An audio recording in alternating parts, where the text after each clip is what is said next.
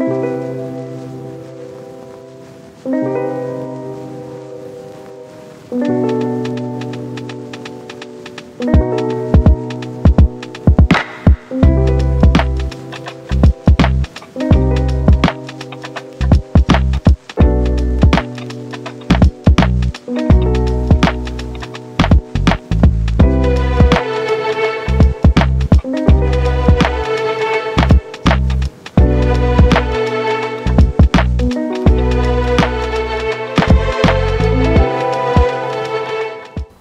everybody, today I'm going to show you guys one of my favorite submissions from side control when I'm feeling a little bit lazy or a little bit unethical, I guess. It's the wrist lock from side control, so check it out.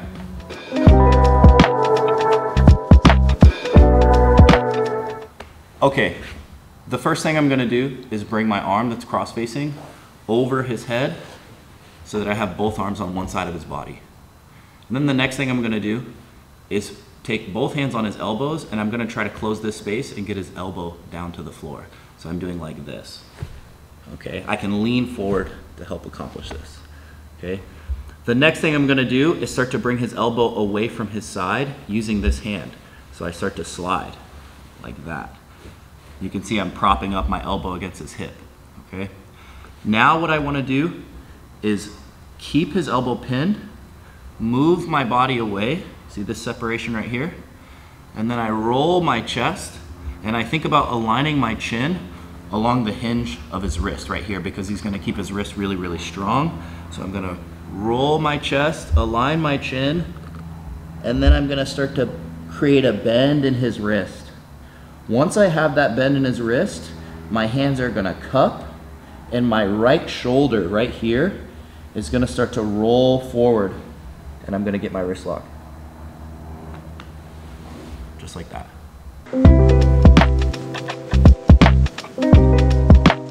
Okay, the situation you're gonna find yourself in where you'll get this wrist lock the most is gonna be once you've established side control and your opponent is framing against your neck. So say I just passed Carl's guard and he wants to create this nice tabletop here, maybe to frame me up above his head and start to work his legs back in. This is the time where I'm gonna look for this wrist lock, okay? I bring my arm to the other side of his head here, and I'm gonna start to work his elbow to the mat. A trick for this, because it's kind of difficult to use your arms to bring his elbow down, because it's like a tricep extension. It's not a very strong motion unless you're like a huge bodybuilder. I like to get a grip behind his elbow with my left hand, and then over his forearm with my right, and I lean forward until his elbow touches the ground. And now I create pinning pressure with my arms and I rock back. And this separation that you just saw right here is what I'm looking for. So check that out again. He's got a nice comfortable frame right here. Usually his hand is like cupping over my shoulder. I'm gonna create my cup right here, my grip on the forearm, and I'm gonna rock forward on my toes until I see or feel his elbow touch the ground. And then I'm pinning and using my arm muscles here to keep his elbow in place while my whole body rocks away from him now, and I get that separation where his wrist is in a vulnerable spot, okay? The next thing I wanna do is wing his elbow away from his body. So if you look, somebody who's in side control, they're gonna keep their elbows really, really tight because it makes it hard to dig underhooks, makes it hard to start to control and isolate this arm. So I'm gonna work with this arm and my elbow, like the length of my forearm, to start to push his elbow along the mat and kickstand the ground I've taken against his hip. So if you look at the length of my forearm right here, it's kind of posting on his hip. So any progress I make, he can't undo by closing his elbow again like this, okay? So once I create that separation here, I'm working his elbow up, and away from his side, okay?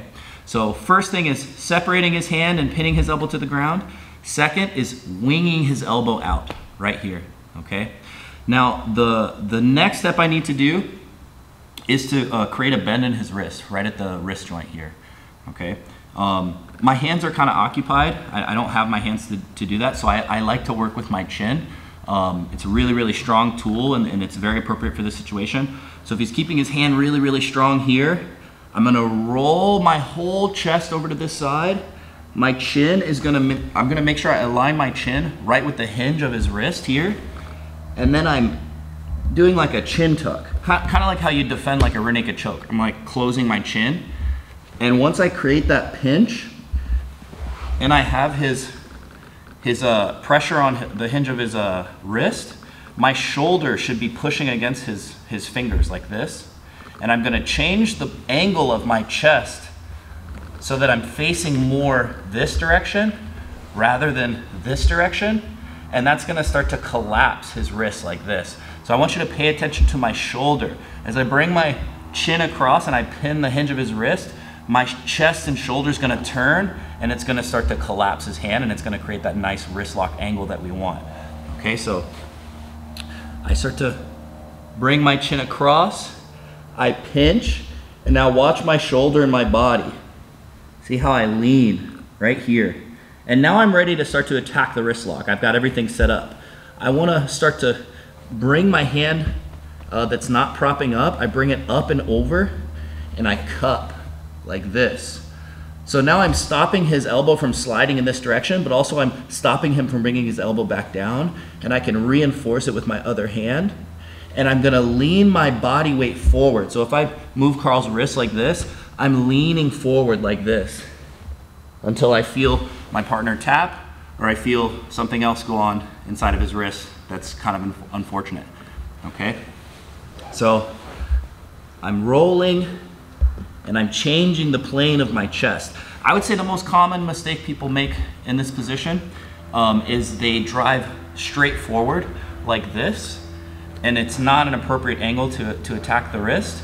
You wanna change your chest to this angle and drive in the same direction that his forearm is facing, and you're gonna get a really nasty wrist lock here, okay? All right, so that's it. That's the wrist lock from Side Control that I like to do. Thank you, Carl, for helping me out and being my uke. If you guys like the content that I'm putting out, please make sure you like and subscribe. It really helps me out, and just lets me know that you guys appreciate the stuff that I do. And I'll see you guys next time. Thank you.